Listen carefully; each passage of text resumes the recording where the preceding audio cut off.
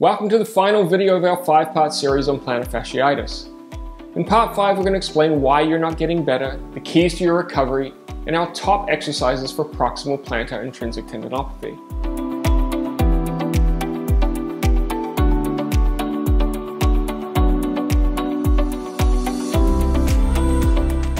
Hey, it's Glenn here from MeHab, the world's leading physical therapy alternative, where we educate and empower you to take control of your recovery. If you're new here, make sure you click that subscribe button, and all the links we mentioned in the video can be found in the description below. As always, this information is meant for educational and demonstration purposes only. With that out of the way, let's get into it.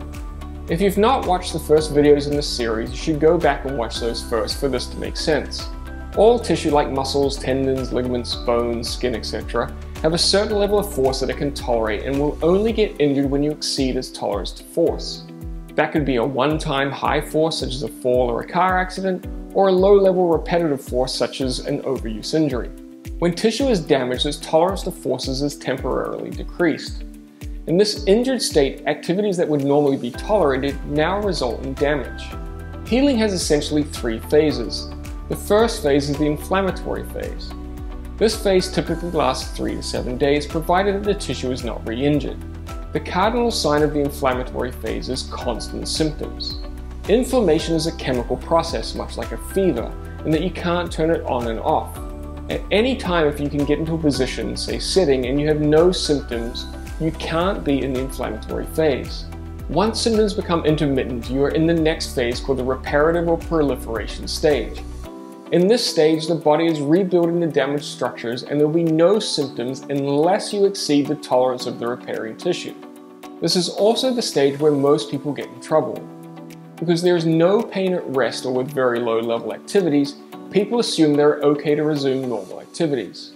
The problem is the absence of pain at rest is no indication that the tissue is strong and can tolerate your normal activities.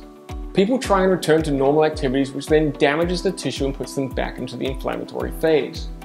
They take it easy for a few days and the symptoms get better, and then they try again, and around they go with periods of no symptoms and periods of pain.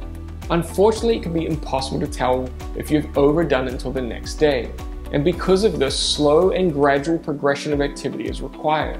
A sudden increase in activity can easily overload the tissue and restart the process all over again. As time goes on, the injured tissue becomes stronger and thus more tolerant of forces, moving into the remodeling or maturation stage. During this phase, the collagen fibers that were laid down in a disorganized fashion are reorganized. Gradual and progressive loading helps this process, but the process takes time and requires consistency and a continued progression of forces. So what should you do and when? We have a plantar fasciitis program available at our website mehab.net, but we're going to cover some of the important rules to follow and also give you a link to a special video on the top 10 things to know about recovering from a tendinopathy. So here are our top tips.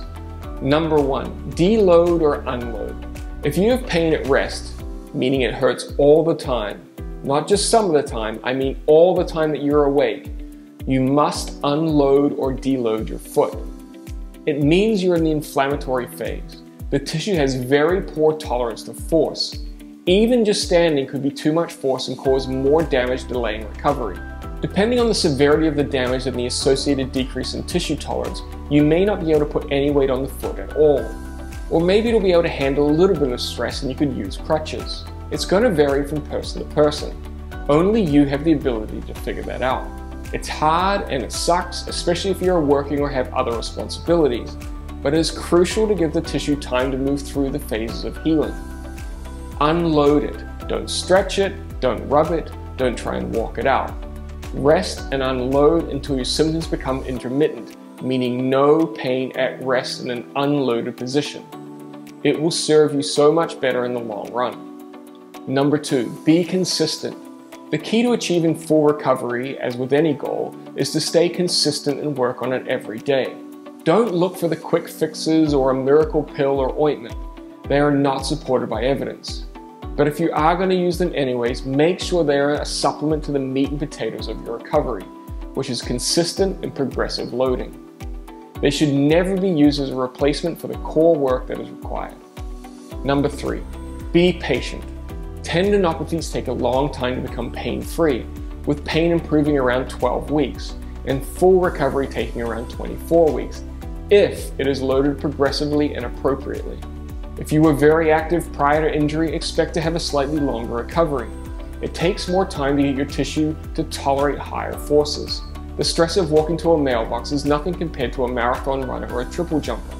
Logically, it will take more time to return to those activities. Without a doubt, you're going to get frustrated, but if you stick with it, you will recover. Number 4, progress slowly. Don't rush your recovery or your return to your previous activities. If you try and return too fast, you will likely dump yourself back into the inflammatory stage and have to start all over again. Your body and tissue will tell you if you're progressing too fast. For example, if you walk for 5 minutes on one day, wait until the next day to see how you react.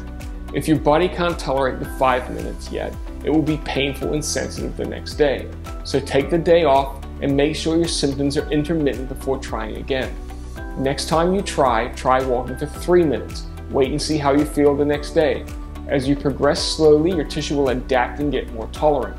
Keep in mind that any stress placed on your foot is really an exercise and contributes to the daily cumulative amount. Be aware if you're tolerating 10 minutes of structured walking for 4 days straight, and then all of a sudden you get increased symptoms, it's likely to be something other than the walking that caused the flare.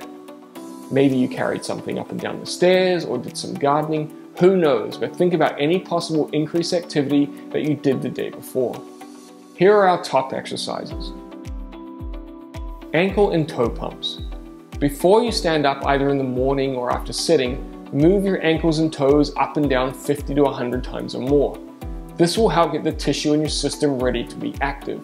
The more active you can be before getting out of bed or getting up, the better. Do some exercises in bed before you put weight on your feet. Swing your arms, kick your legs, literally anything. Heel raises. Heel raises is the perfect exercise for recovery. They load the plantar muscles with the exact function that they perform during walking and running. Their intensity can be easily adjusted by switching between exercises in seated versus standing, 2 feet versus 1 foot, eccentric versus concentric focus, and even plyometrics. Stretching, but not your typical calf stretches, which are kind of pointless. They do put some small stress on the plantar intrinsic muscles, which is why they kind of work. In order to do them correctly, you need to have your toes extended while putting weight on your foot. Let me make it clear that you're not doing this to stretch those tissues. Placing weight on these muscles in this fashion is applying a tensile force. It is just another form of loading the structure. Walking is another perfect exercise where it replicates the function of the plantar intrinsic muscles, and the intensity can be easily adjusted through the manipulation of duration and also incline. The key is to only increase duration every 4 to 7 days to allow the tissue to adapt. If symptoms increase, wait until symptoms are intermittent and decrease your walking duration. So there we have it, our complete guide to plantar fasciitis, or as it likely should be called, a proximal plantar intrinsic tendinopathy. We hope you found this series valuable. If you did, please give us a like. We have a lot of great videos coming out, so please hit the subscribe button and the notification bell. Thanks for watching, and we'll catch you on the next one.